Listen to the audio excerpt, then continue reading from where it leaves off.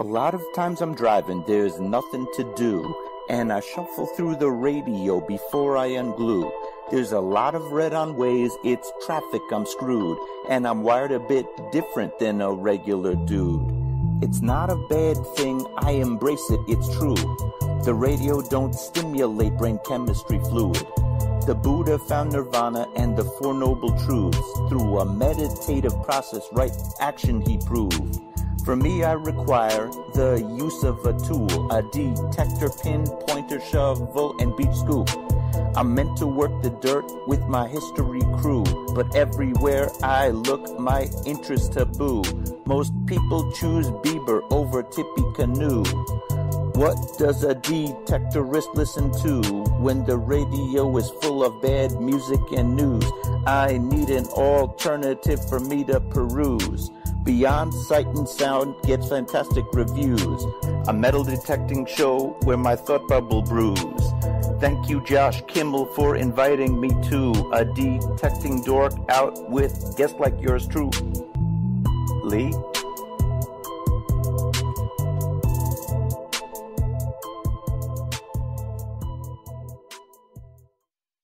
Are you looking for a high-quality beach and sand scoop?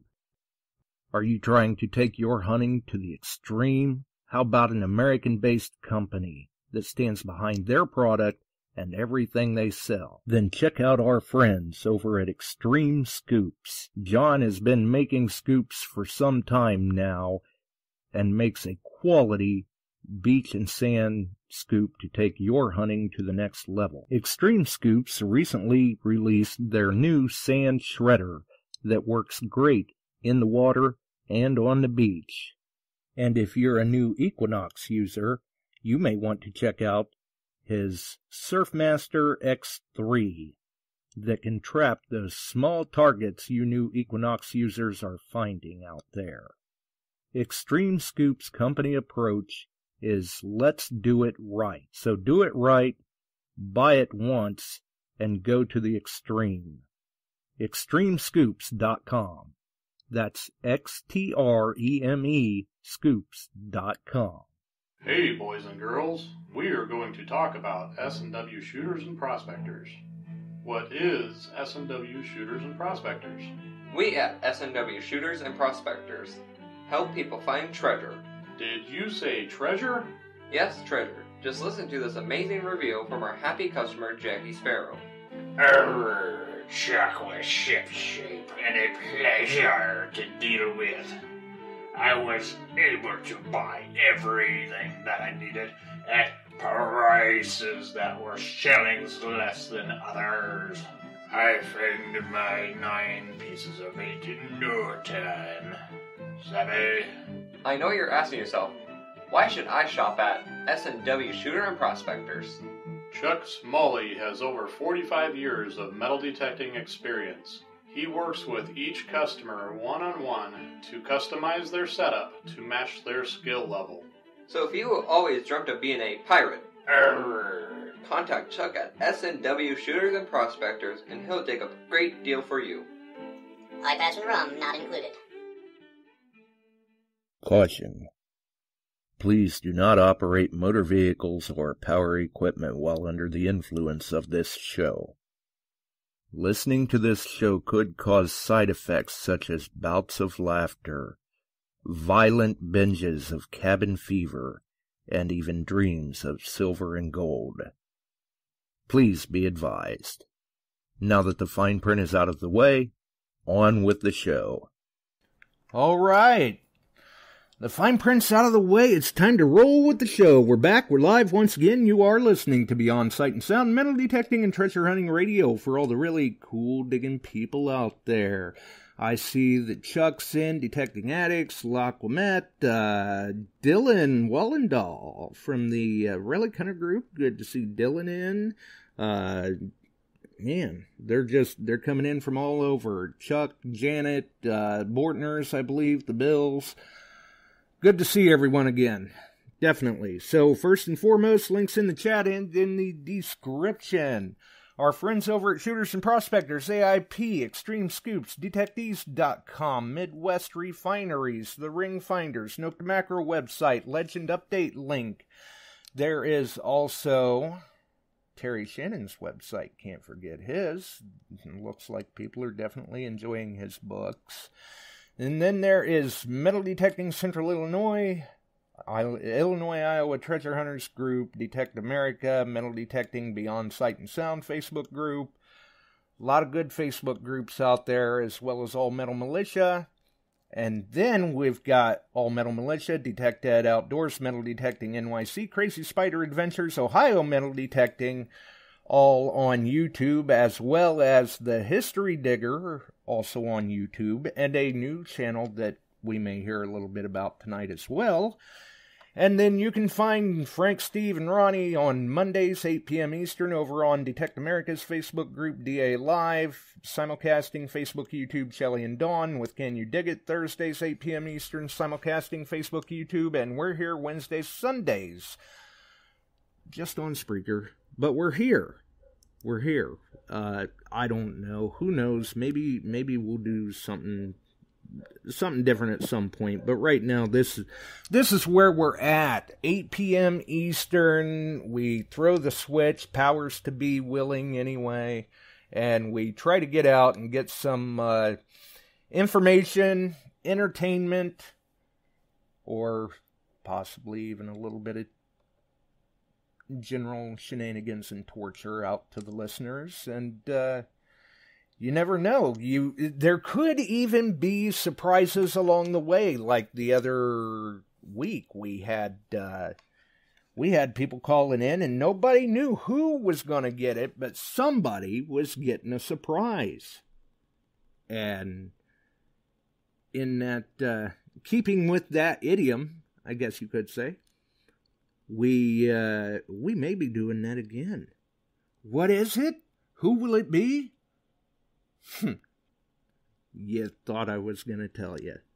Well, sorry, not the way it works. You guys and gals, you know how this runs. So we'll have to see what happens with it. Either way, though, enough of rambling for me, because I'm wore down, I'm parched, I need a good guest and a good talker, and I found one. If you guys have seen the post, you gals have seen the posts, obviously, we have the very, very nice pleasure of having Rob Rizzo, the History Digger, back with us again. How is it going, Rob? Josh, I tell you, good guest, good talker. I'll try to at least fulfill one of those descriptions, but I really appreciate the opportunity to come back and speak with all of these cool folks that are attending tonight. Yeah, I mean, those that were able to catch it actually got to hear you when we did the live remote from Galesburg. Very, very cool of you to sit down then, too, for a few minutes.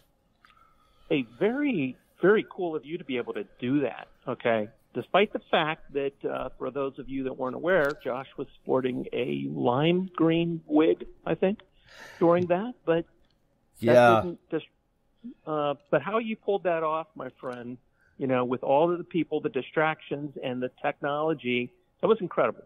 Very well done. We did get a few compliments on it. People were like, wow, I can't believe you made it seem so easy. It's like, well, there's just, it may have looked that way, but there's a lot of voices in my head right now. Oh, there's a lot of preparation. I know you do. It was Abraham Lincoln had a quote. It's one of my favorites. I may have shared it before, but he said, if you have 7 hours to chop down a tree, spend 6 sharpening your axe. I think that's right. What you do. That way you can get the job done. Yeah, definitely. Absolutely. But yeah, what a cool event. I know you guys have talked about it, and you should still be talking about it. For those that were not able to attend, first of all, let me just say, Chuck Smalley knows how to put on an event. And that location, regardless of the event, was just gorgeous. Gorgeous. Oh, yeah, beautiful park. Definitely.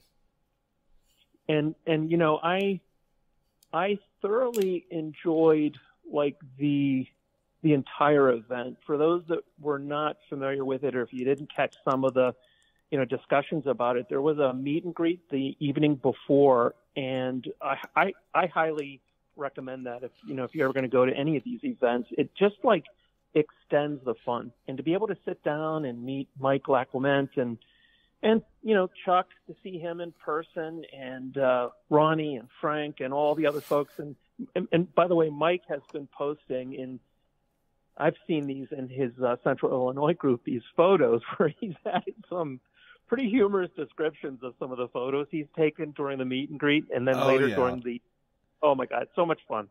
Tam actually posted one over there of me with that green wig and says, caption this, and they were just getting a kick out of that.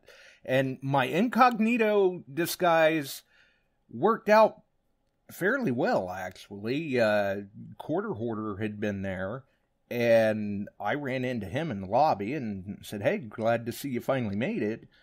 And went on into the meet and greet, sat down at the computer to start getting things ready for the show and everything, and Chuck comes around introducing everybody. My wife's getting a kick out of it because Doug and Quarter Hoarder are both sitting there at the table just off to our left, pointing over at me, just laughing and giggling. And then Chuck come around and made the announcements, and after he did that, I had walked away Tam had walked away for a minute. And Quarter Hoarder comes up to me. He's like, man, I am so sorry. What? He says, well, out there in the lobby, I was just trying to be nice, but I thought you were like some homeless person or something. I didn't realize it was you.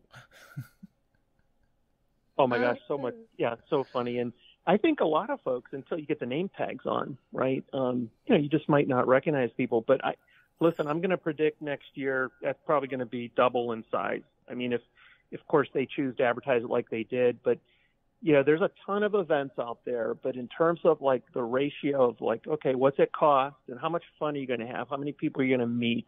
Is there an opportunity to learn? And you might have some cool finds. And by the way, some prizes. I think it's one of the best out there, but I actually was fortunate enough to win a Fisher F44. I think it was. I've passed it on to my youngest son, who was nice.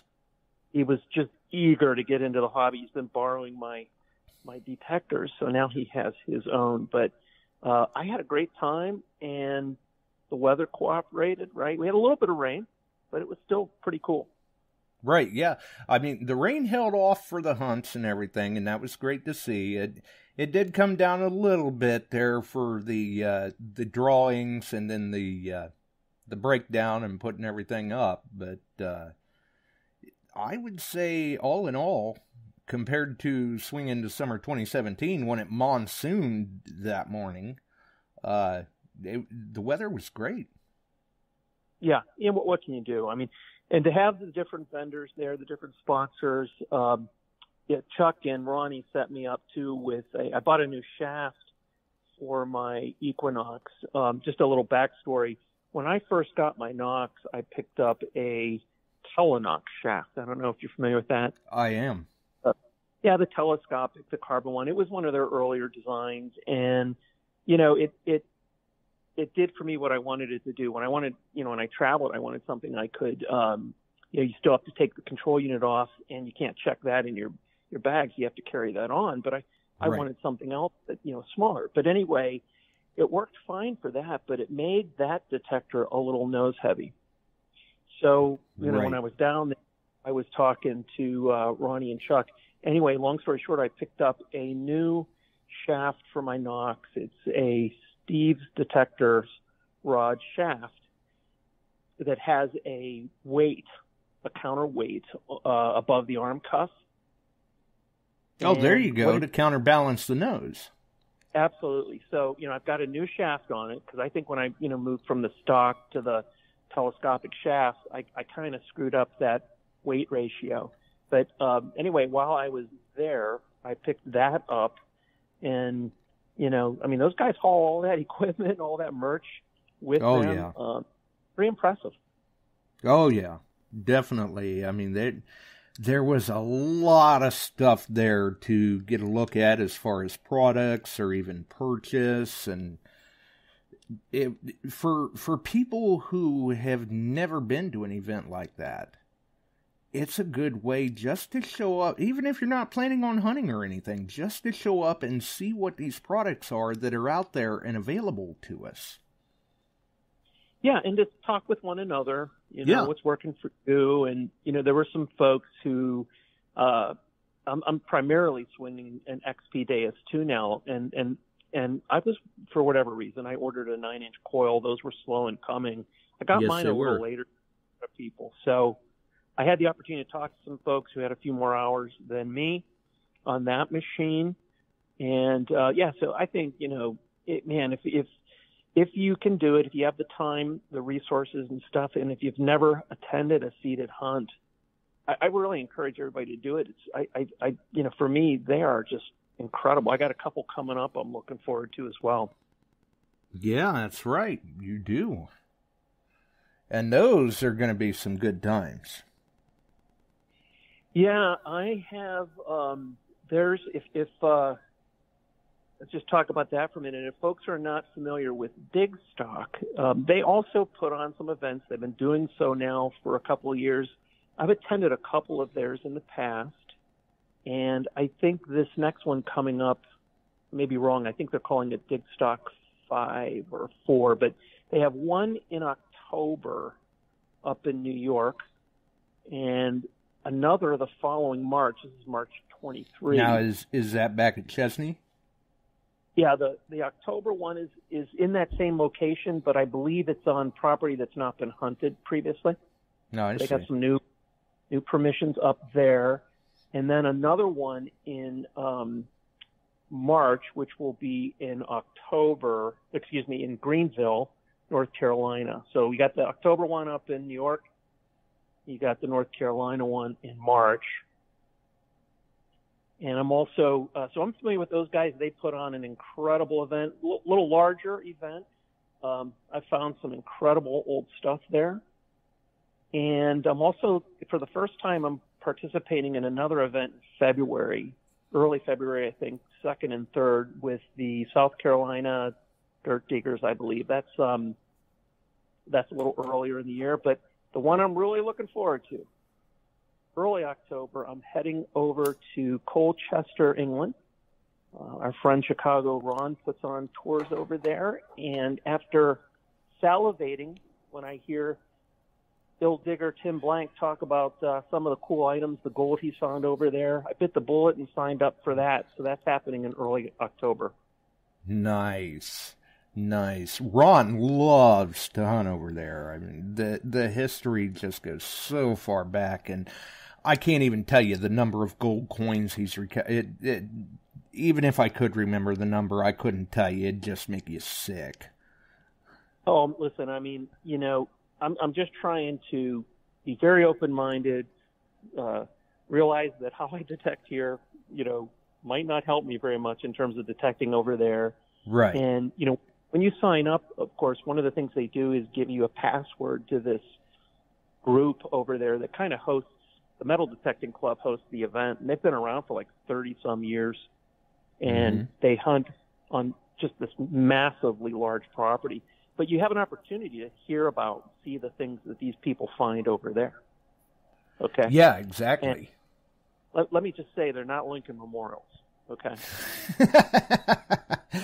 The only bad thing about it, though, is once you've been over there and you've gotten a taste of it, it makes it a little hard to go out to your new permission back here in the States and get excited over a mercury dime or a wheat penny or something. Oh, I hear you. There will be some like decompression or something like that required when I come back. I know. Right. But I'm looking forward to that. But yeah, Ron has been doing this for a while. I was hoping to meet him. I know we had a couple guests at the Swing into Summer event that couldn't make it. I think Ron had to work, unfortunately. He right. back somebody, I think, right? Yeah, Ron and Gretchen were unable to make it last minute. Things came up last minute that kind of threw a wrench in things, and Same with Andy and Charlene. They were also not able to make it.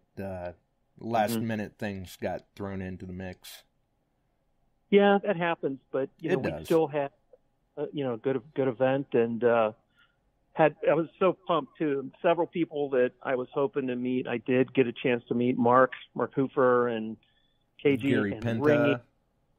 Gary, of course, and Deb from Mind Lab. I really hadn't spoken to her in the past as well, and Frank, of course, but Steve Pacifico didn't make it. He'll have to. He's holding out for the next one, but we're going to hopefully get him there on the next one. Right. Yeah, apparently that green hair, somebody had sent him a message wondering if he had made it. I think he had wig envy. He wears some pretty funky hats on the DA shows. So who knows? It could be. I mean, some people said I was green with envy anyway, and Tam apparently already has the next hairstyle picked out.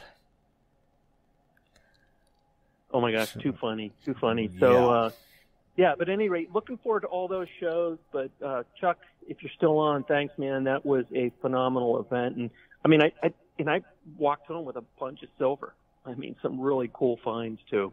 Oh yeah, a lot of people did. It was definitely a good time for the hunters. There's no doubt, and we saw a handful of nice finds that were wild finds. They were natural. They hadn't been seeded. Yeah, I was glad to hear that as well. I have a brief recap of the event. I've got a video up on my page if anybody wants to check it out. But I learned after the event too, there were some rings found, and I think there were a couple silver coins, and it was a fairly large area, and there was plenty of time between the seeded events to get out, in some of the natural areas. But I mean, I remember driving home and I was talking to Amy, my wife, and I said, I'd come back here just to visit it. So it was that beautiful. And there's also some really cool history there. Yes, there is. It's the location of one of the Lincoln Douglas debates. Yeah. Yeah. So plenty of stuff to, make it a long weekend for sure. But I'm hoping, I don't know what their plans are next year, but I wouldn't be disappointed if it was in the same location. Right. Yeah, I can definitely understand that. Certainly. Okay. So I have to tell you one other thing, Josh. I just got back from a trip.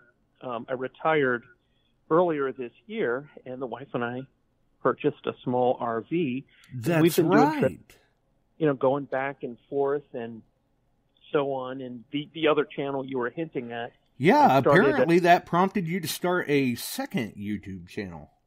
It did. It was kind of a way for my wife to also, participate in some of the videos. She's, always said she wants to go metal detecting with me. And Janet Chapman, if you're still on, I shared with her your recent comment. I said, hey, I got some folks that want to see you out there detecting with me, Amy. I'm hoping to get her on. But in the meantime, I've pulled her into some of the videos about the RV and the RV life. But what I wanted to share was our recent trip. We went up to what's called the Upper Peninsula, the UP of Michigan. Okay. Yeah. Now I live in Wisconsin, west of Michigan, and I've never been to the UP. Why? Well, you're working, you're younger, you have limited time, and guess what? There's plenty of things to see here in Wisconsin. But nevertheless, we ventured up there, and I learned a couple cool things about Michigan. First of all, I'm driving through the UP, and we're seeing these signs, for different venues. There's the Yooper laundromat, the Yooper pizza joint. And the first thing that's going through my head is, who the heck is this Yooper family? Because they got their hands in everything. And, I don't know. And then I realized this is kind of slang. It's a nickname for people that live in the UP. They're called Yoopers. Okay. Right. But as we're traveling there, we picked up a Michigan State Park sticker. They call them recreation pass or something there. But I did not know this, but there are several state parks in Michigan that allow metal detecting. Oh, yeah. Yeah, absolutely they are. I've been up to Michigan hunting a few times in some of them. Oh my God. As a matter of fact, when you were, because I assume you came down and around Lake Michigan. That was originally the plan. We were going to, go up and over and down. And one of the things I wanted to visit was the Henry Ford Museum. Uh-huh. Just heard so many great things about it. But I'm going to tell you, we had such a great time up in the UP. We actually decided to come back the same way. So we just turned around and, went a little bit west and then south. Just so many cool places we saw, one of which was Mackinac Island. And don't know if you've had an opportunity ever to go there, but that was one of our favorite places. Nice. Yeah, there's definitely some great scenery up there. Oh my gosh, and so much history that was just incredible. But yeah, the Mackinac Island, they of course do not allow any motorized vehicles there. And the place is wrought with old, beautiful architectural buildings and so on. And, no metal detecting is allowed on the island, but you never know. I mean, with the right contacts and permission, who knows? But it was just gorgeous. And it one of my favorite movies I've seen is Somewhere in Time, with Jane Seymour, Christopher Reeves. That was filmed on Mackinac Island. Nice. Yeah. But yeah, so anyway, we've been doing that. A couple of my local metal detecting buddies. I want to give a shout out, by the way, to Bruce Rakowski, the Bruce. It's his birthday today, and a belated happy birthday to you, by the way, Josh, as well. Well, I'm not getting any younger, but I'm trying not to get any older either. No, I hear you. But Bruce and a couple of my buddies, they said, listen, we know you recently retired, but we think you need to go back to work. And, I was kind of taken aback. I didn't know why they said that. And they said, well, because you seem to have less time to metal detect. Isn't that funny how that happens with retirement? What the heck? That wasn't supposed to happen. So anyway, I'm looking for, as much as the RV has been fun and we've had some initial trips, it's going to go into storage now for a while, and I'm looking to get back out there with the boys. There you go. Definitely. And recently you put up on your YouTube channel, the History Digger YouTube channel. I guess I should differentiate there. You got yourself a new shovel. Yeah, I think if you tell me if you disagree with this, Josh, but I think if you ever meet another detectorist, right, and you have a lack of things to talk about, you always can kind of go to, of course, what's your favorite detector, but another one is, what's your favorite digging tool and why? Right. And I bet for most people, they kind of go through an evolution of different hand tools and different shovels. I mean, you tell me if I'm wrong. How many have you had, Josh? Any idea? Well, back in the early days, I lost count of different, hand diggers and stuff from hardware stores and department stores, and then I went on to Lesh for a while, and then moved on to Predator. There you go. I mean, exactly. So it's like, and there's different reasons why, but I'll tell you, in my case, I've got several trips coming up, and as most of us know, these larger shovels, right, you're not going to carry them on. Okay. Right. They don't travel real well. No. So you're packing these things, and, therein is just one challenge. So, even some of the smaller ones, I bought something called a Little Digger. Little Digger has an orange handle, and it fits inside, my luggage. But the problem was it was a little too short. Yeah, it looks like it's very similar and probably even the same length as like the 18-inch T-handle Samsons.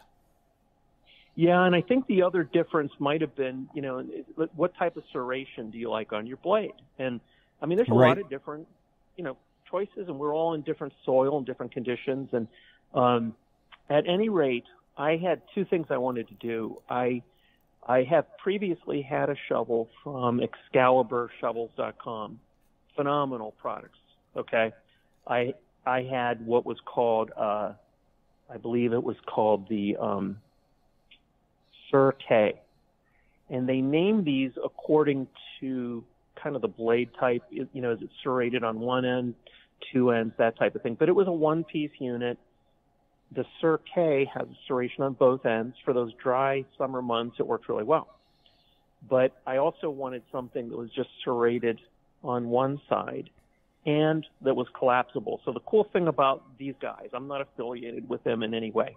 You can kind of customize your length, your handle type, your blade size, as well as serration type. Your serration preference. Everything. Your color. Exactly.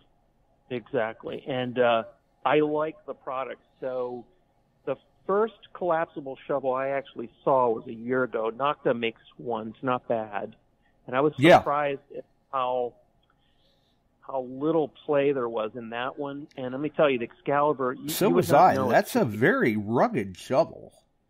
I mean, I got to be honest, I was kind of surprised because they seem to utilize the two prong. It's one prong, but with two nubs, that come out two holes. But I think it's more about how well they machine these things, to stay together. Mm-hmm. So I picked that up. So, primarily for travel. And here's the other thing. I haven't put it down. So even though it's my travel shovel, I'm using it now full time. And on this last trip, part of why I really like that, I have XP makes they make a couple backpacks, but they came out with one, I'm going to say a year and a half ago, I think, but it's called the 240. It's a smaller one. Dylan and my buddy Bob have this larger one, which surprisingly you can carry that larger one on, but the 240 is a little smaller, a little lighter, and this collapsible shovel fits perfectly in there, along with, my detector and my finder's bag, pinpointer, everything. Nice. That's what it's all about, too. I mean, when you're traveling, you want to stay as compact as possible. Oh, and let me tell you, the type of RV we purchased is called a Class B. So think that when those Amazon folks come up to your door and they deliver a package, and that's the kind of RV we have. Okay, it's not a big thing. There's a bed, there's a shower, bathroom, everything in there, but space for extra stuff is extremely limited. So the fact that I can kind of shove all this stuff in a backpack is a bonus. Yeah, absolutely it would be. I mean, you've got to maximize your space the best you can. Yeah. I am not one to get into the, my detector's better than yours and stuff. I mean, it's fun sometimes to compare. But I was actually chatting with somebody on Facebook today about my Nox and the Deus 2. And I'll tell you, they both find stuff. I mean, they're both great machines. There's a huge cost difference. But right. I will say that there's a lot of things outside of performance, weight, does it collapse, the wireless technology and so on. I like to have both of those machines, but there's a reason I think there's a lot of extra things that XP offers. The fact that you turn on your Deus 2, and guess what? Your headphones automatically turn on. Right. Yeah, I did hear that about the Deus 2. I mean, little stuff like that, at some point it starts to add up. I mean, everybody's got to be their own judge as to whether, you know what I mean, the cost difference is warranted or not. But and that was always kind of not necessarily a deal breaker, but a little bit of, a put off in a sense for the first generation Deus and the X35s too, is that there were a number of people that were like, well, I thought I had my headphones off, and apparently I didn't, and now my headphones are dead, and I'm out in the field, and I'm going to have to charge my headphones. Oh, listen, and here's the thing. The flip side of a benefit is sometimes, a con. So what do I mean by that? So here I am on this trip up in Michigan. Oh my gosh, I can metal detect in these state parks on these beaches. So I go to my bag, my XP backpack, and I'm looking for the cable that you need to use to make the XP operate in water. And guess what? Oh boy. Left it at home. So, on one hand, wireless is great, but on the other hand, there are more components, and guess what? You have to charge more things. That's true. One of the cool things I do enjoy about the XP, when they provide you a charging cable, they have a dongle of sorts that has, the one cord that plugs in your outlet has... Yeah, 3-lead cable. 3, exactly. So, anyway, but I listen, they both find things. I prefer my go-to for a variety of reasons right now is the Deus 2. Not a bad machine. But I will take both with me over to the UK. I want to have a backup. You don't want to travel that far and not have anything for a backup, just in case. No, not at all. But I was actually out this morning and I did a little bit of a different video. I said, okay, listen, I'm going to find 5 targets. I'm starting with my XP. And, for every target that I found, I marked it, and then I dug it with the Nox. Just to compare, how did they sound? Did one miss it? That kind of thing. And then I did the reverse. I went hunting with the Nox and said, oh, let's see how the XP did. And I was trying to keep it as realistic as possible, so I wasn't cherry-picking targets. And I basically came across some coins and some trash, one nice item, but it just, people who have never seen these things, there's a huge difference in user interface, for example. Well, and from what I've seen, there's a huge difference. I mean, not just between the Deus 2 and the Equinox, but between the Deus 2 and the first Deus. Oh, I absolutely. And I have my preferences. When I started, I think when most people start, and this is an opinion, not a fact, but I think, new detectorists will rely more on target eye and VDI, target ID and VDI. Right. And the Nox, the user interface to me for those kinds of detectors, it's superior. It's easier to understand. I think it's easier to program. However, when you move over to the Deus, that screen is smaller. I think it's harder to navigate through their menu system. But, the Deus kind of forced me to rely a little bit more on tone. The audio. Yeah. Tone. And I would say, to me, the 2 most important things on those machines to learn, is how to manipulate, one calls it recovery speed, the other reactivity. Okay. Right. And how to set up tone breaks. Especially with the Deus, tone breaks are a very important aspect. And if you're not taking advantage of that, honestly, you're not really taking advantage of the Deus 2. No. And then there's not only that, but there's a myriad of different audio types. So it's been interesting as I said, there's benefits of being a little late in the game. And I watched some of the early adopters kind of, they came out of the gate really excited. I'm not going to name names here, but these are some of the big YouTubers, who do a lot of live digs. And then there were I'm really frustrated with the Deus 2. I think there's an absolute learning curve even over the Deus 1. Yeah, I think the transition is a little easier for people who came from Deus 1, but there's still that acclimation period. Yeah. But anyway, the goal, I just wanted to go out and do a short one and just, now that said, it was, hopefully it'll be a fun video. It was a pain in the butt to lug 2 machines around. I didn't have anybody with me.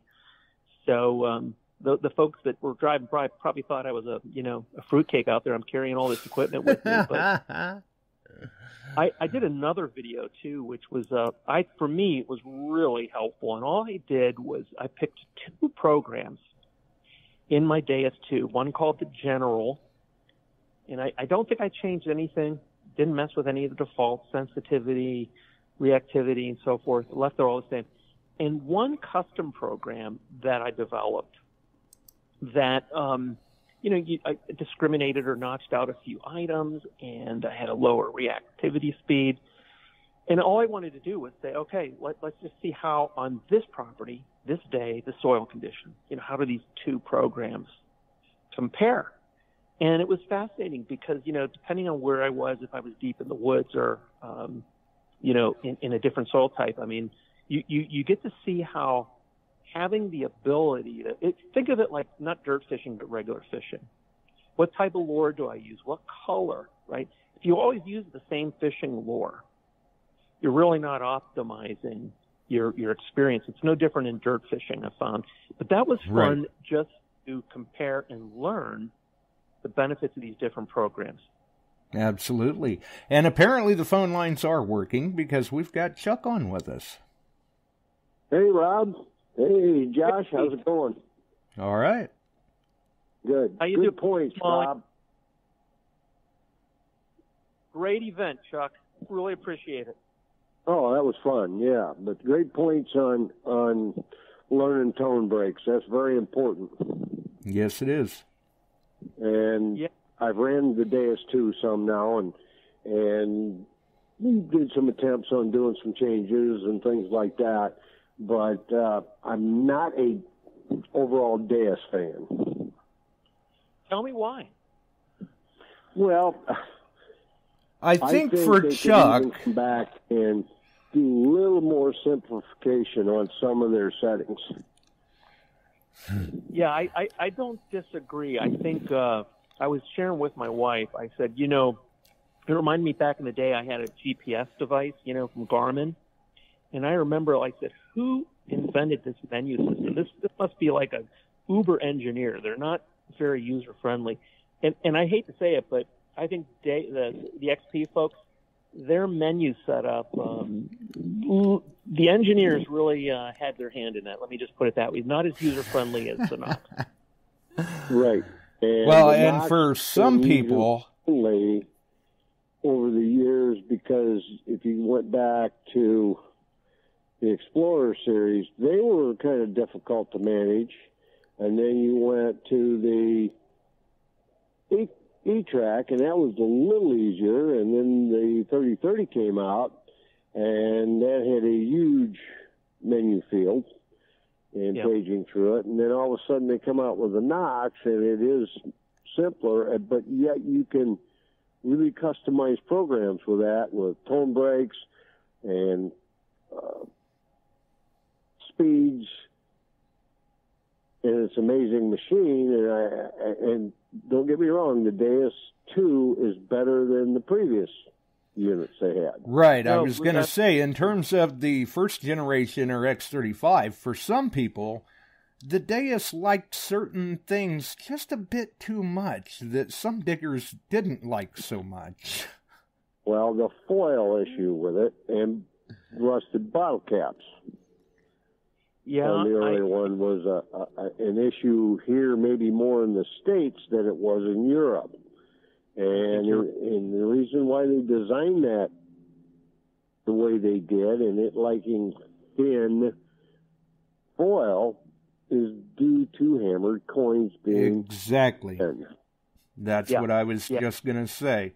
And, I mean, for some people that they're not a big fan of the Deus, they, like Rob had said, if you're not getting in there and checking some of those options and settings, you're really kind of cheating yourself out, because for say, like a good scenario where I will still pull the Deus out a lot of times is if I'm looking for a lost piece of jewelry that was a very recent drop, should be right on top of the ground, I won't even really change the settings or anything on the Deus. I will go into the audio settings and put it into pitch mode and go to town, and it'll nail it every time. Yeah, no, listen, don't get me wrong, okay? When I moved to the Knox from the Simplex, and I started to develop some tone breaks and stuff, I mean, I leaned heavily on Andy Savish's book to help me figure that out. I mean, it's still, for some, is a big leap, but I do agree it's harder. It's harder to do some of that programming. Some of these companies, I mean, think about the iPhone. Phones kept getting smaller and smaller and smaller. Then what did they do? They started to make them bigger again.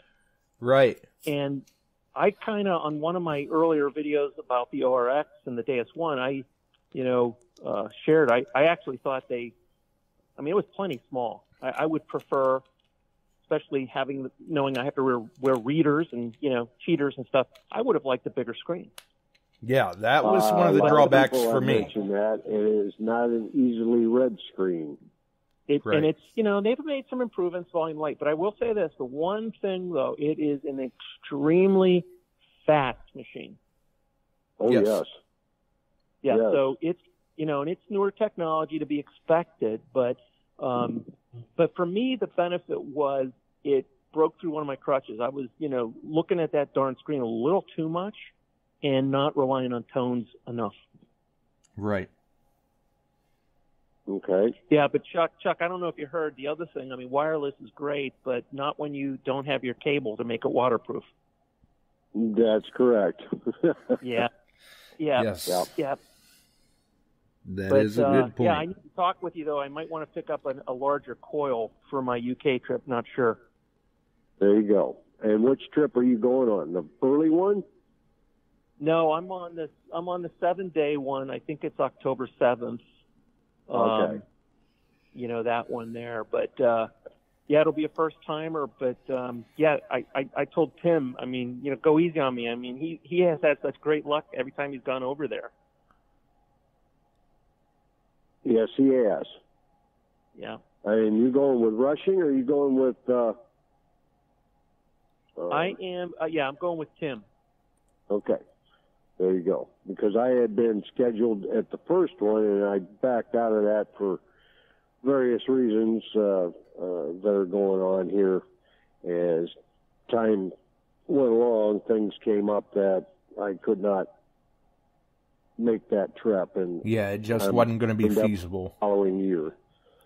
I understand. I was trying to get Dylan Wallendale to go over there with me, but he couldn't get the time off, unfortunately. But maybe next year. Well, that's good. I'm hoping that I can make it over to England next year. And right now England's burning, so they've got problems. Absolutely. I'll just say this. I'm glad I booked my flight about 2 months ago as well.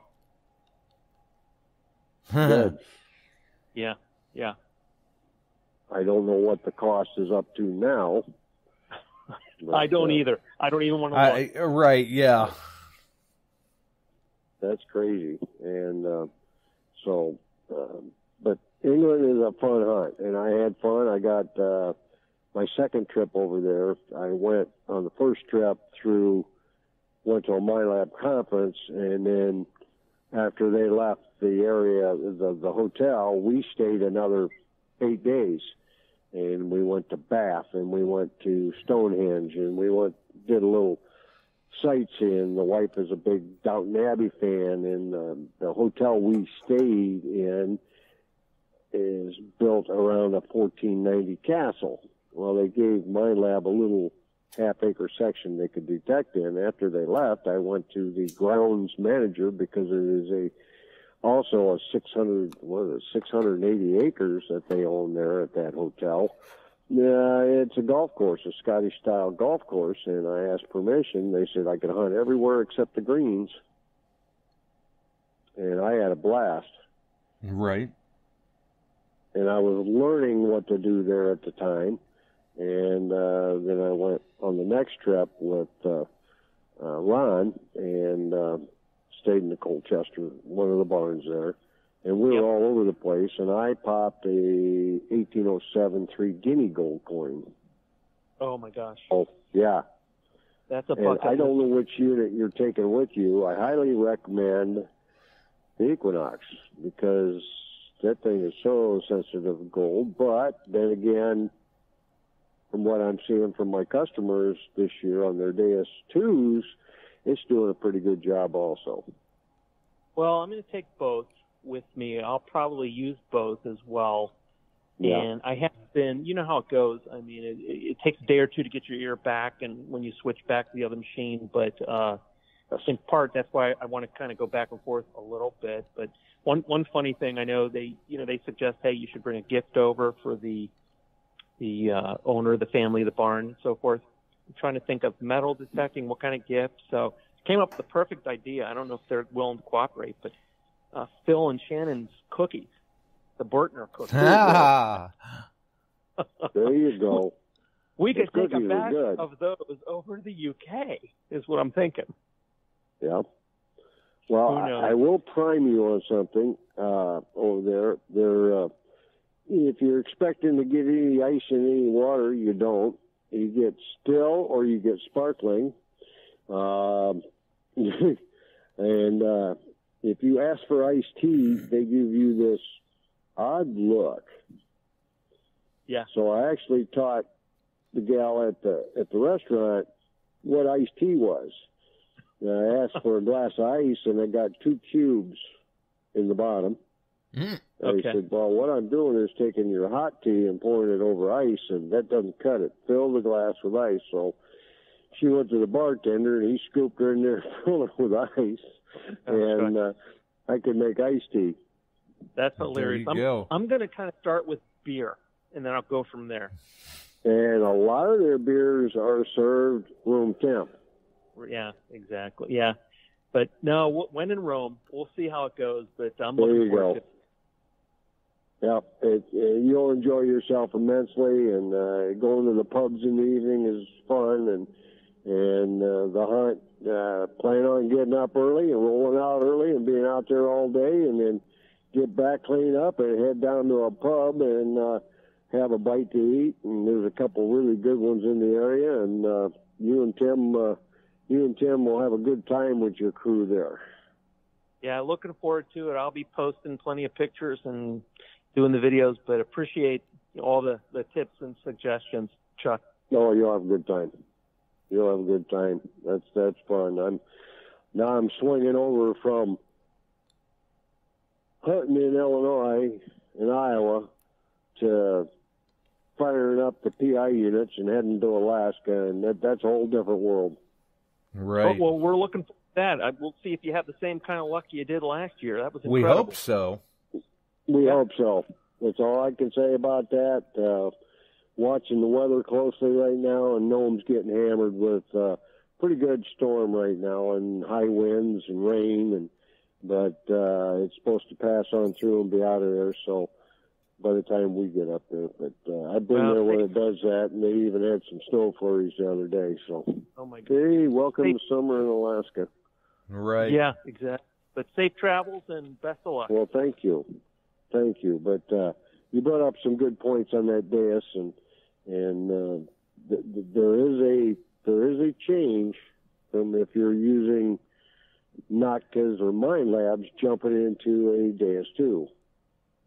Now, I think, depending on what your resources are, if you're not sure, resources are tight, just take a look at the ORX, and that'll introduce you to their whole platform, their technology. This is the XP ORX. It's much more affordable. But, I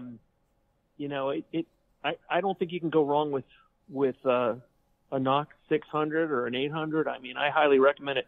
My biggest issue and concern is just with the rest of the stuff, the shaft and the build quality and leakage issues and so on.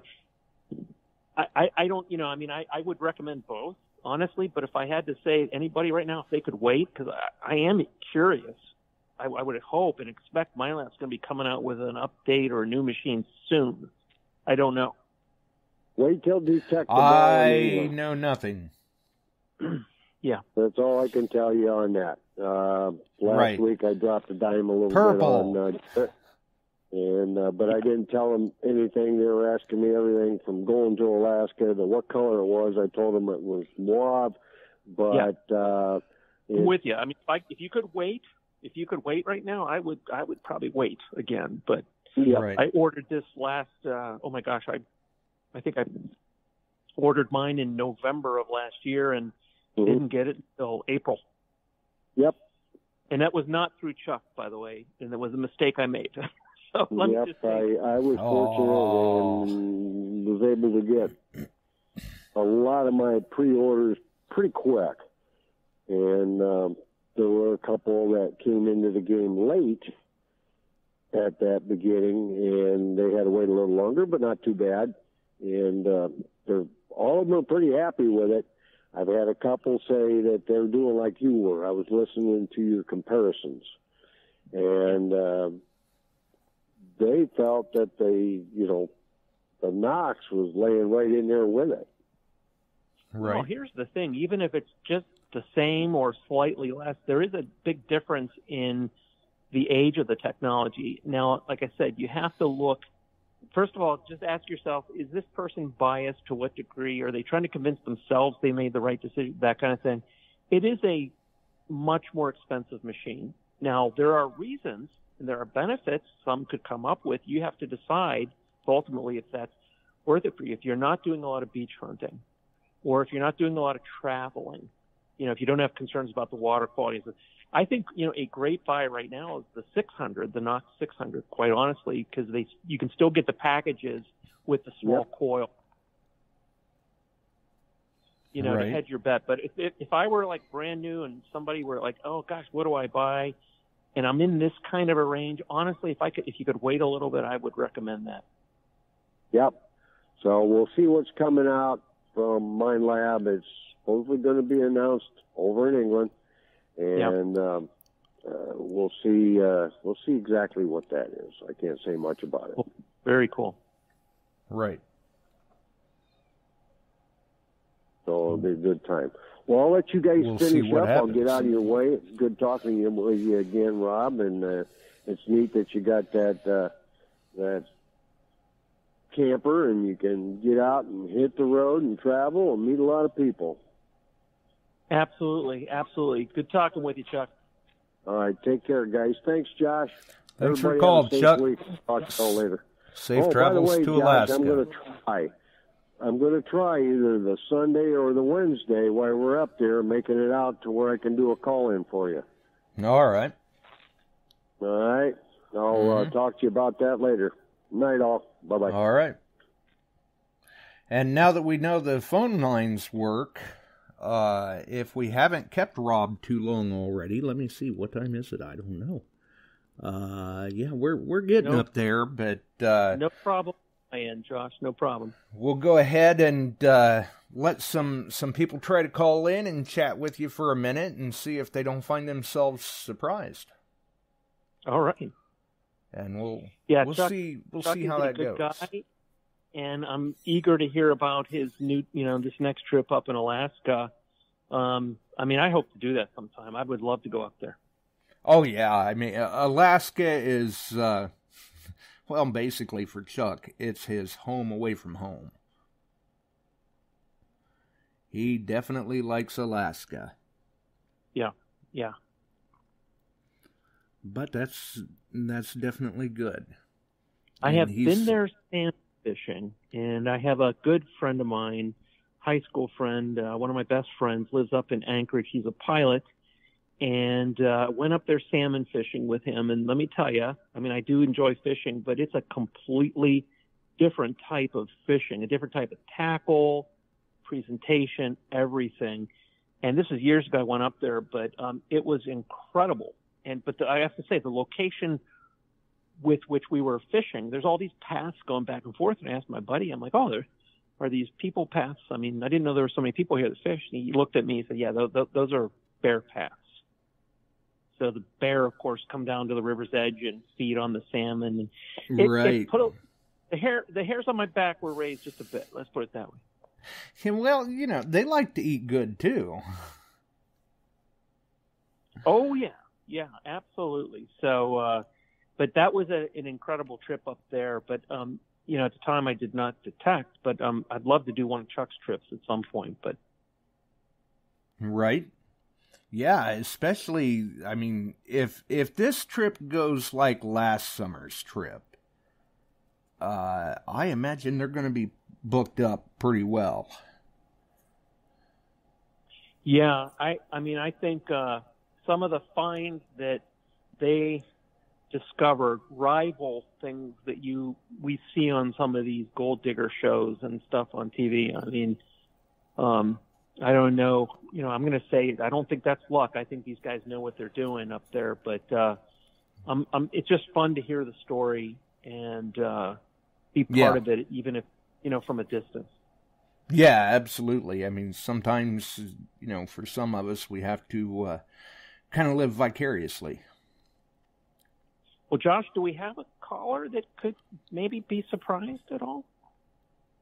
So far, we don't. Boy, so it could be to someone's benefit, don't you think, to dial in and talk with one of us? I think it could be. I think they would find themselves very pleasantly surprised. Yeah, let's give them a minute or two. Otherwise, with that carrot of enticement. But I'll leave it up to you when to end here. But I am looking forward to, I will also say, the end of mosquito season here in Wisconsin. Man, they are ferocious here right now. Oh, yeah. Yeah, there's something else everywhere. I mean, I've got a permission a little ways from here that they're a special type of breed up there. I swear, those things have tail numbers on them. I mean, they have to get tower clearance. They're really something else. I had this permission for today and tomorrow at the local scout camp, and this is an old camp. It was founded in 1917. We pulled silver from there, all kind of cool rings and stuff. Anyway, I was there this morning filming this video on kind of an open field. Finished the video and just wanted to, do some hunting. I went back into the camping area, and I was bathed in mosquito repellent. Okay. Right. Oh, 217, you're live. Who do we have? Hi, this is Shannon. Well, hello, Shannon. Shannon, cookie partner. Actually, I know that's Phil. Phil's the one that makes the cookies, right? Yes, they are Phil's famous cookies, not mine. Okay. I mean, far be it from me to bestow the nickname of Cookie on him. I don't want to go there, but maybe that's a nickname he already has. I don't know. But how you doing, Shannon? Good. And Shannon's been on quite a winning streak lately, but she doesn't find herself surprised here. What am I winning? Maybe we need to surprise her, Josh. Oh, you think we should surprise her? I think we should. Well, did I win a DS2? Close. No, you are a. Do I not recall correctly that didn't Phil win a Mind Lab Equinox at He did, and Shannon just recently, last week or the week before, won a Simplex. Oh, you need to learn those machines, Shannon. Come on, before you move up to the dais. Right. He stole the Mind Lab, so I'm going to trade the Simplex in. Well, in his defense, he had the headphones for it. Yeah, I don't have the headphones. Are you trying to stay a Nokta family? Are you guys trying to kind of like maximize one detector? Well, I haven't decided yet. I'm going back and forth between the Nox or the Legend. And the Legend. Yeah. I say go for the Legend. I've picked the Legend up at some of the events. I haven't, I don't own one and stuff. But boy, I will say the thing about them is they get it right. It may take a couple updates and so on, but they get it right. My only hesitation with the Legend is it's the same housing, the same body as the Simplex, which I found a little heavy, but the price is incredible. Well, what machine were you using today, Shannon? Simplex. That's what I have. And how? Also, you didn't take Phil's Equinox? No, he stole my ticket. Bill. So what did you find with the Simplex today? Today, nothing. It was 100 degrees. Yeah, that's the way it was around here too. So you're sitting inside soaking up the AC and maybe eating some cookies. No, I actually just had a root beer float. Oh, okay. I was going to say, we've kind of laid off of the food topic a little bit, so hopefully it's not snack time yet. Oh, I already have the root beer float. Well, nice. Well, since it is such a hot day out today, and apparently you've got a surprise coming. Sweet. Yeah. So But Shannon, would your... Go ahead, Josh. I'm sorry. Go ahead. Well, I was going to say, would you like to know what it is so everyone in the chat can go, oh, now why couldn't I have picked up the phone and called? Or would you just like it to be a surprise? Oh, no. Let's tell everyone. Well, then, Rob, I'll let you do that. Okay. So, yeah, send your email or your shipping address, that contact info, to either Josh or me. But we're going to send to you a 1-ounce silver American Eagle coin and a prize package of several other really interesting mystery items that are almost as good as that silver coin. Oh, my goodness. Wow, I'm glad I called. See, what is now, that? Thank you. That's like 1/15 of no, actually, let's see. We have to do the math on that. Maybe 1/10, 1/5 of a XP day. I don't know. What's the spot price of silver, Josh? I don't know. But anyway, that's probably more like a 215th. Yeah, I think not so. that bad. So, but yeah, so thanks for calling in, Shannon, and congrats. And for everyone thank else you, in the chat that's using their virtual leg to kick themselves right now, everybody had an opportunity.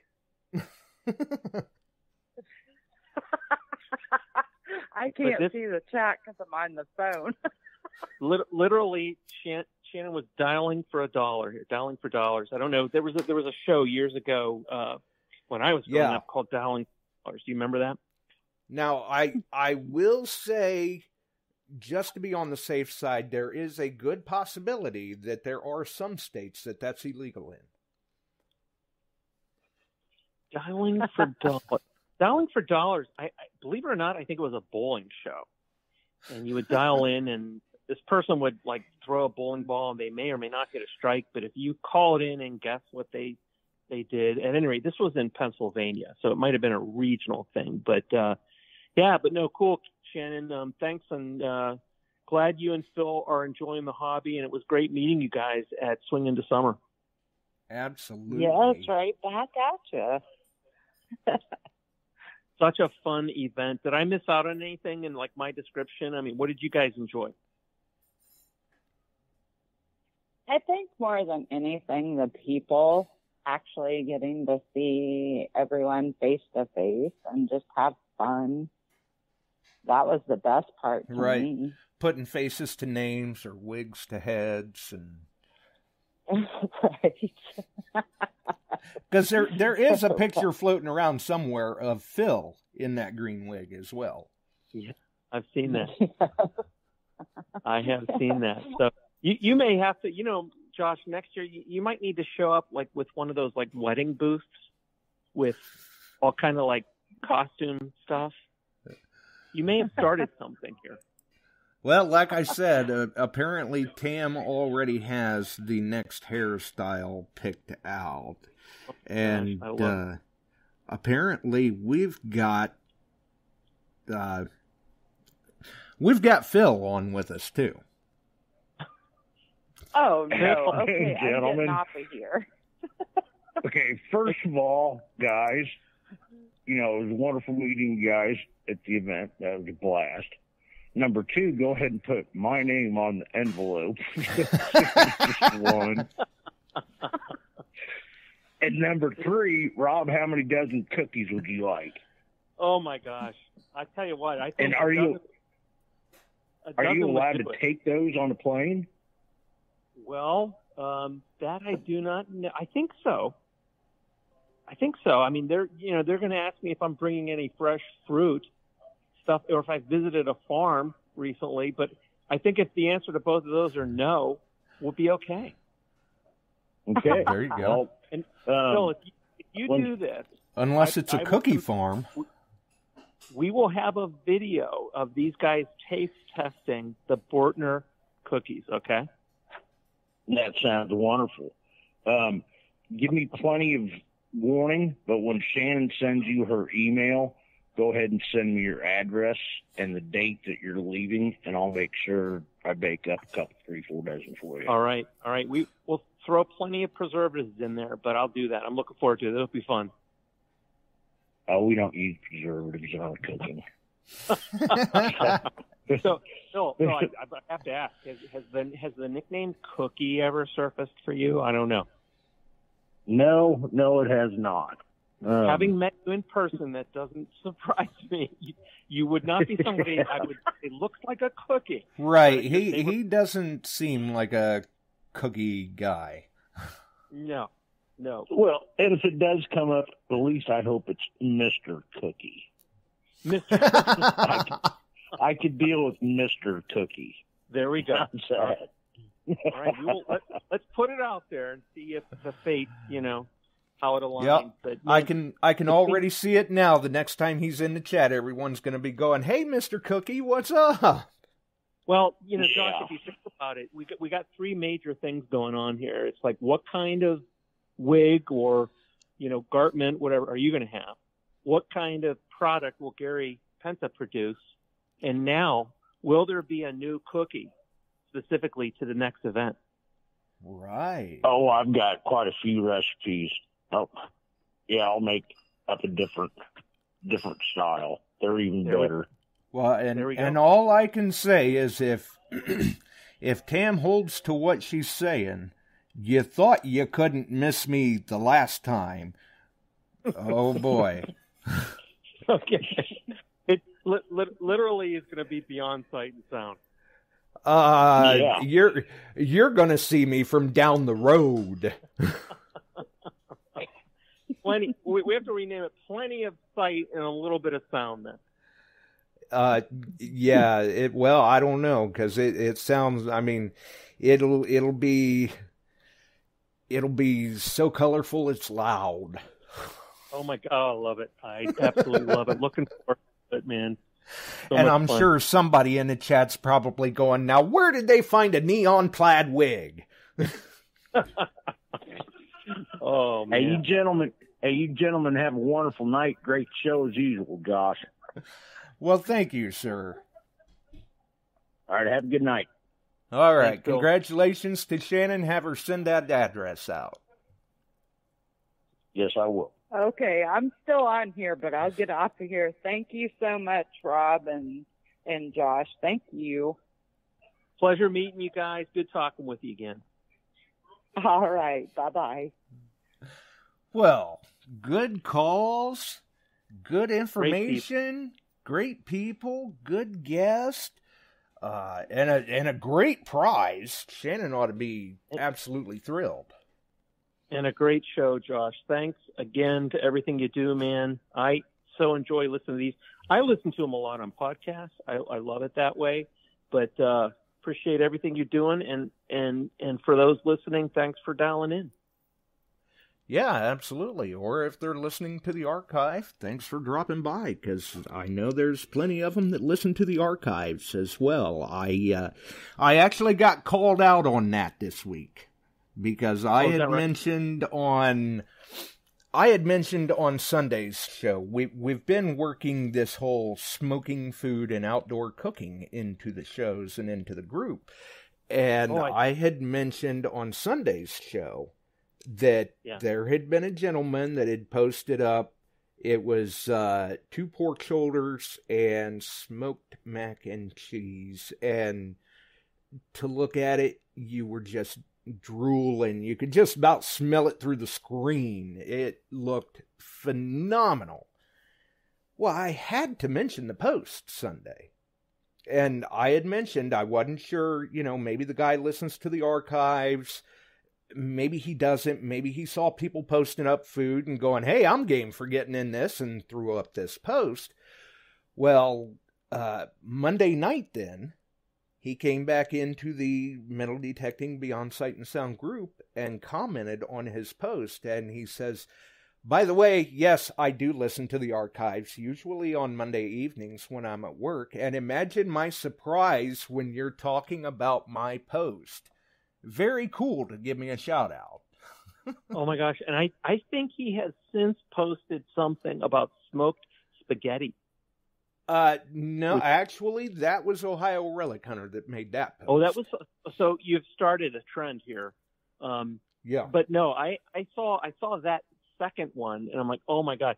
I'll just tell you very quickly. If anybody's listening and they're not familiar with something called drunken spaghetti, it's an Italian dish. There's an Italian name for it that escapes me right now, but it's a great summer dish. It's nothing like spaghetti we think of. It's cold. You actually cook your spaghetti in a half water, half wine mixture, and it's served and grilled. It's actually sauteed with fresh vegetables that are in season. But Google that if you're not familiar with it, drunken spaghetti. There's a ton of different recipe varieties, but it's a great summer meal. There's going to be people going, yep, they're into it now. It's almost snack time. Yeah, exactly. Bill had posted up that smoked spaghetti that he had done. He had posted up a meatloaf. He's posted up a few things. We've posted up smoked burgers and bacon wrapped pickle spears, and Mike Boyles is posting up food. And this weekend, I believe we're posting up a couple of twice smoked hams that'll be chipped, and more of them bacon wrapped pickle spears because they were a huge hit.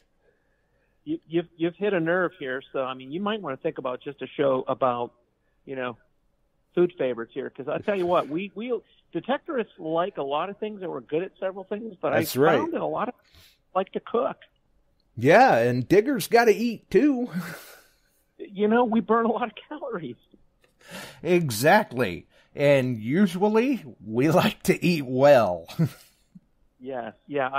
From what I understand, you had a great burger or something on the way back from Swing into Summer, right?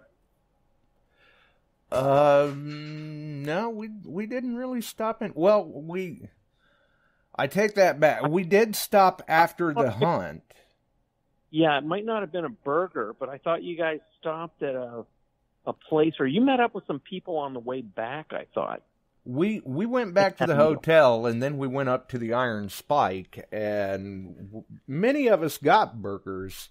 Tam got this, I believe it was a grilled mac and cheese sandwich. And that sounds a little different, but man, it sure did look good. Yeah.